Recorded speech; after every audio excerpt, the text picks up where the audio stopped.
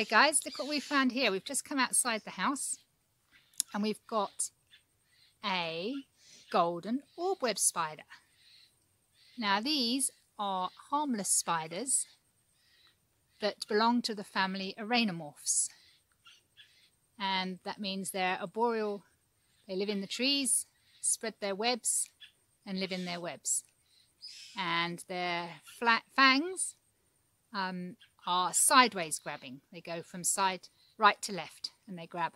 There's another family of spiders which are the hunting spiders, and they're from a family of myglomorphs where their fangs go down and up and they pierce their prey.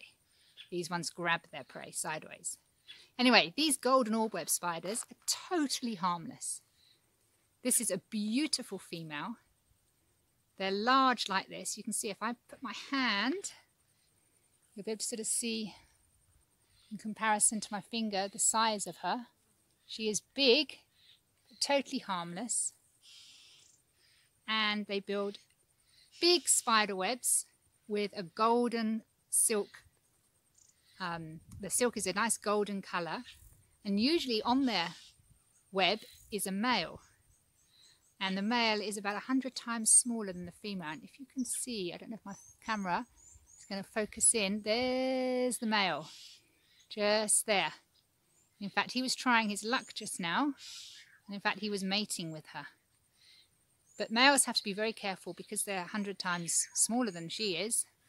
She eats them, so they have to be quick and get out of the way. Now, golden orb web spiders can actually make a web up to 1 meter in diameter, 1 meter wide, which is pretty impressive, eh? They also believe that this silk, there goes the male. He's going up the web now. I don't know if you can see him. No, it's not very easy with this sun. There he is. They reckon that maybe the silk is a yellow or golden colour, that they use it to, because it's so important to them, the golden colour reflects in the sun and it perhaps stops birds flying into it and damaging it. That's one theory. But it is a beautiful golden colour, but we can't really see it in this light. But she is gorgeous. Golden orb web spider.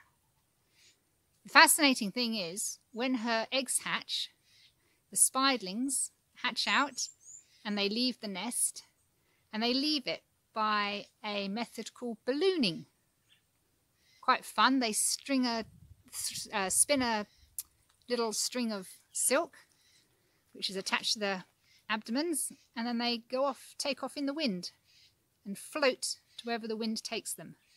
It's called ballooning. That would be quite fun. Have to move house. Fascinating. Don't have to go far and you find interesting wildlife.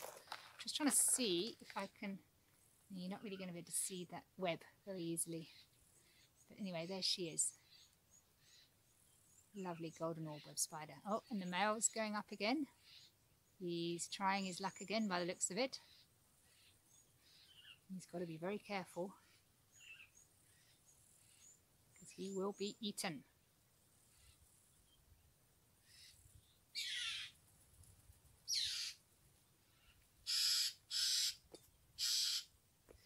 Okay, here's a couple of photos of the male balancing on the female's abdomen. Quite amazing.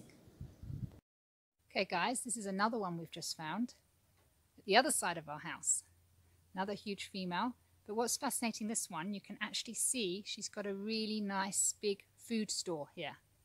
All sorts of legs of grasshoppers and crickets, all gathered up here in the middle of her web, ready for her to eat. Oops, I've just disturbed her. Excuse me. You can actually see the nice golden reflection on this now. If you look, you can see.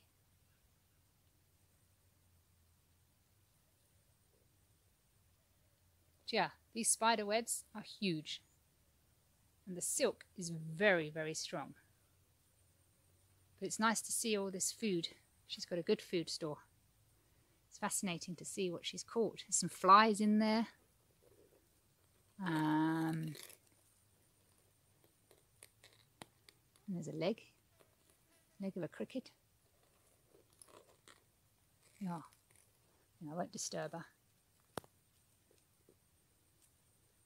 I hope you enjoyed learning about the golden orb web spiders. We'll see if we can find some different sorts of spiders for you.